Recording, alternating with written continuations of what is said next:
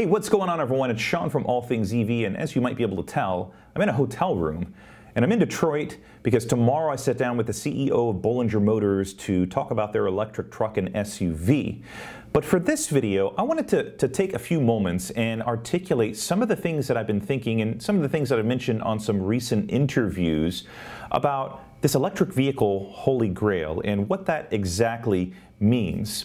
You see, I've been following the electric vehicle movement for nearly 10 years now, and every time an automaker comes out with an electric vehicle, the more that I realize how good Tesla's technology actually is. Though some might say that Tesla doesn't have a competitive advantage with their technology, I want this video to explore and answer the question, is that really true?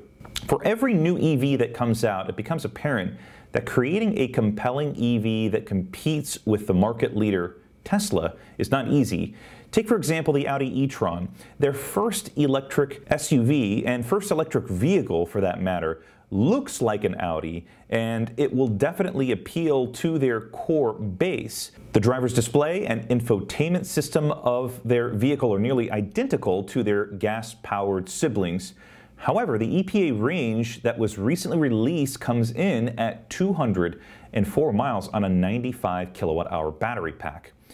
Jaguar's all-electric Challenger, the I-Pace, has a 90 kilowatt-hour pack and yields only 234 miles.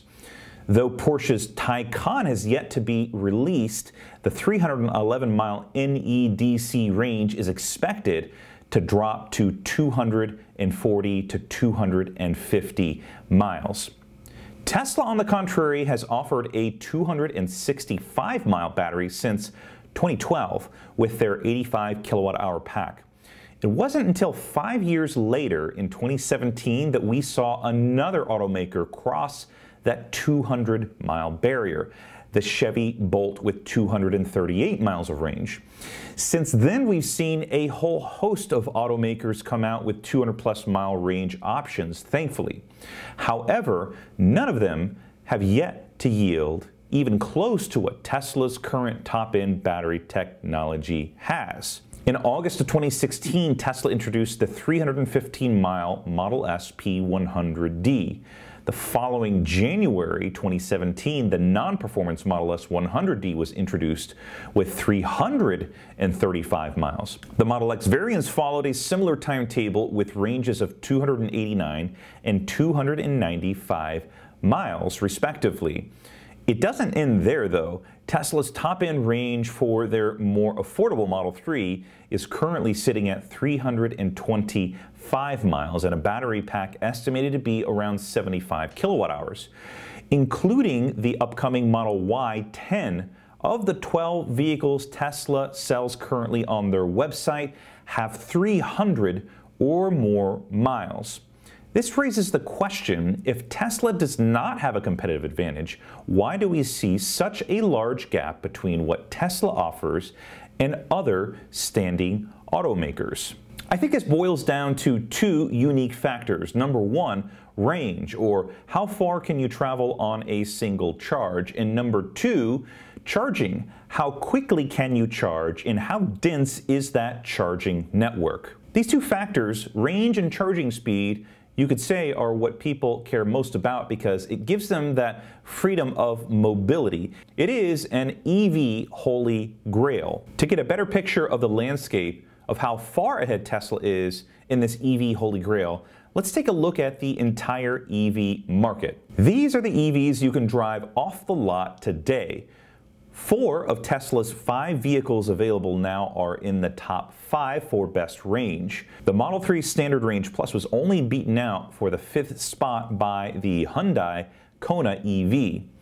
Of the top 10 best range vehicles, Tesla takes 50%. If you factor in the pending Model 3 Standard Range, that's 6 out of the 10.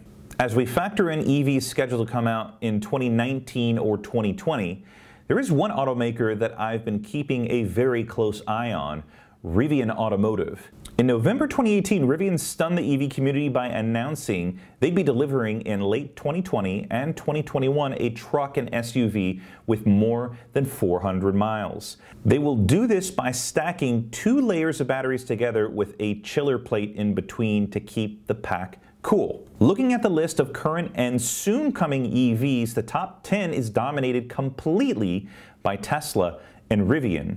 It's not until you consider the top 20 that you see other automakers. Some, like Audi and Mercedes, don't even make that top 20 list. In order to fully appreciate what Tesla is doing with their batteries, you have to break the list down by segment efficiency. In almost every category, Tesla is the leader in efficiency. Somehow they found a way to make a beautifully aerodynamic vehicle with energy-dense battery cells. The second part to this EV holy grail is charging.